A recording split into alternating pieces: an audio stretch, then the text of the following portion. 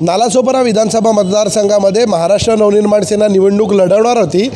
मनसेचे वसई विरार शहर जिल्हाध्यक्ष प्रवीण भोईर यांना नालासोपाऱ्याची उमेदवारी जाहीर करण्यात आली होती।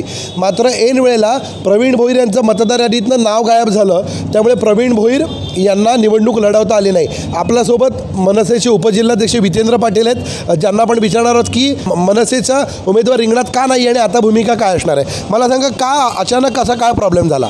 अचानक प्रॉब्लेम झाला की मनसेने प्रवीण भोईर यांना उमेदवारी जाहीर केली होती, पण अचानक विरोधकांच्या दबावापोटी किंवा अनपेक्षित असं घडलं की त्यांचं नावच मतदार यादीतून गायब झालं आणि ऐन वेळेला मग महाराष्ट्र नवनिर्माण सेनेला त्या ठिकाणी उमेदवार देता आला नाही।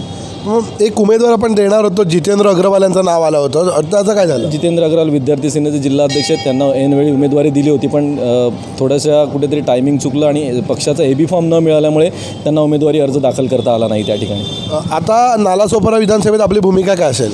नालासोपारा विधानसभेमध्ये भूमिका ही सन्माननीय राजसाहेब ठाकरे जाहीर करत असतात, पण या वसई 132 नालासोपाराचा उपजिल्हाध्यक्ष म्हणून आम्ही सर्व पदाधिकाऱ्यांबरोबर बसू आणि त्याच्यानंतरच आम्ही अंतिम निर्णय कळू आणि माननीय राजसाहेबांना आम्ही आमची भूमिका स्पष्टपणे सांगितलेली आहे। त्याच्यानंतर येणाऱ्या काही दिवसामध्ये मनसेची भूमिका ही निर्णायक भूमिका असणार आणि ती निर्णायक भूमिका आम्ही ठरवू। लोकसभा निवडणुकीत बहुजन विकास आघाडीला आपण पाठिंबा दिला होता, यावेळेला आता आपली काय भूमिका असेल? लोकसभेला सन्माननीय राजसाहेबांनी भाजपाच्या विरोधात पूर्ण रान उठवलं होतं आणि त्यामुळेच आम्ही या ठिकाणी बहुजन विकास आघाडीला सहकार्य केलं होतं, पण आता अजूनपर्यंत कार्यकर्त्यांच्या आणि पदाधिकाऱ्यांच्या काही आलेल्या आहेत आमच्याकडे त्यांच्या संकल्पना, त्या अनुषंगाने अजूनपर्यंत कुठलीही भूमिका बहुजन विकास आघाडी असेल, शिवसेना असेल, कुठल्या पक्षाला समर्थन द्यायचं या संदर्भातली भूमिका लवकरच 132चा उपजिल्हाध्यक्ष म्हणून मी आणि माझे पदाधिकारी मिळून आम्ही सर्व आणि सन्माननीय राजसाहेबांच्या आदेशाने या ठिकाणी कोणाला आम्ही मतदान या ठिकाणी करणार किंवा कोणाला पाठिंबा देणार ते येणाऱ्या काही दिवसामध्ये आम्ही स्पष्ट करू।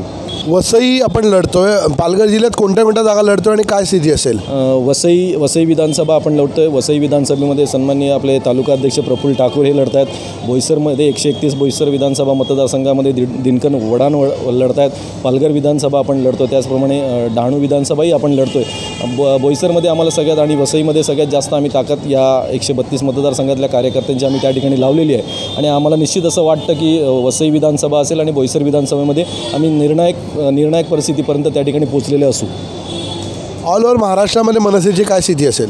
खूप चांगल्या प्रकारे उमेदवारांना त्या समर्थन त्या ठिकाणी मिळत आणि सन्माननीय राजसाहेबांची सभा आजच पुण्यामध्ये होणार आहे आणि त्या पुण्यामध्ये सर्व आजचे जे साहेबांचं जसं लोकसभेला लाव रे तो व्हिडिओ जे फेमस झालं होतं त्या पद्धतीचंच एक काहीतरी टॅगलाईन घेऊन सन्माननीय राजसाहेब विरोधकांवर तुटून पडतील आणि महाराष्ट्राच्या राजकारणाला एक नवी दिशा आजच्या या राजसाहेबांच्या सभेने त्या मनसेच्या उमेदवारांना एक टॉनिक मिळेल आणि त्या पद्धतीने मनसेचे पदाधिकारी कार्य करतील आणि महाराष्ट्र नवनिर्माण सेनेचे जास्तीत जास्त उमेदवार या ठिकाणी निवडून विधानसभेमध्ये जातील अशी आम्हाला खात्री आहे। ऐन वेळेला नालासोपाऱ्यामध्ये प्रवीण भोईर यांचं मतदार यादीत नाव नसल्याने त्यांना निवडणूक लढवण्यापासून वंचित राहावं लागलं, त्यामुळे मनसेने आता आपली ताकद वसई आणि बोईसरमध्ये केंद्रित केलेली आहे। मयुरेश वाघ, न्यूज 11 महाराष्ट्र, विरार।